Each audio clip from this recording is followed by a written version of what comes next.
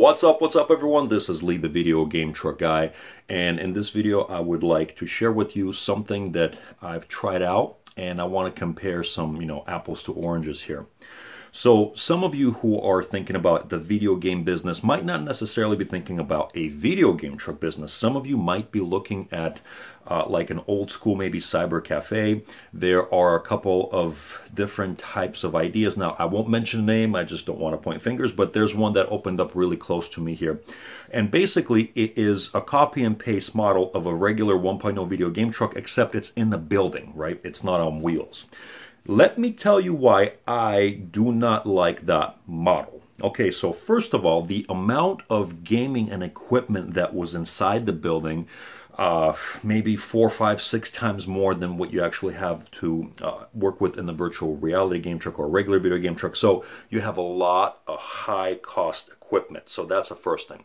Second thing, I have ran and operated a brick and mortar business before. So the amount of work that would actually take to invest to make sure that you're up to code, to make sure that you have enough bathrooms, facilities, and you have to go through the fire inspection, all of this is just a big headache, and it's not cheap. Okay, so on top of that, if for whatever reason your lease goes, or let's say your rent starts to fluctuate, right? You have all of these variables that you have no control over. Now, I'm not saying you are completely in control when you run a video game truck business, but it is, the regulations for it aren't there. You don't have to pay rent if you park it right on the side of your house, or if you do pay rent, it's pretty much always consistent and it's cheap because you store it at a yard. Also, you're mobile. You go to wherever it is that you need to go, and your income in comparison is a lot better, especially if you're starting off in the beginning as a contractor, a one-man or one-woman operation, whereas in a brick and mortar building, like, first of all, you're tied down to it all the time, right? So if you're starting to run it by yourself, now let's say, what if you hire somebody? Well, guess what? You're constantly having somebody on the clock in the brick and mortar operation. So it's definitely a neat concept to have a brick and mortar game truck-like environment where people could go and do fun stuff. But then again, just the amount to get it rolling is just not something that I would suggest you do.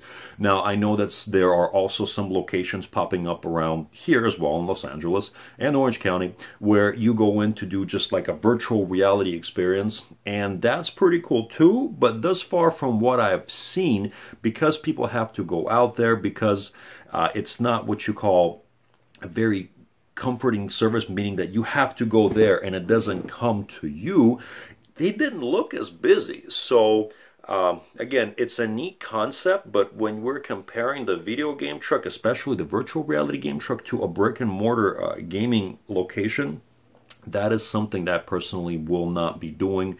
And if you do it, please do your research and find out what the actual cost is going to be. We haven't even talked about marketing or anything else. So to me, the video game truck business is way above a brick and mortar business within the same sphere.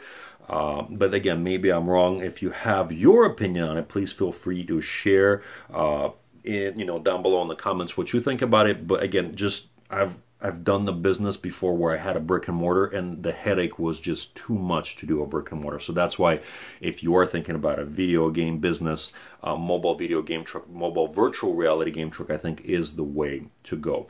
If you have any questions, let me know, and please subscribe. There's like a subscribe button here somewhere so that I know that you're watching, and you could also message me through YouTube, by the way. I don't know if you knew that, but there is an option where you can message someone through YouTube and say what's up. So, all right, guys, thanks so much for watching this video. Have an awesome day.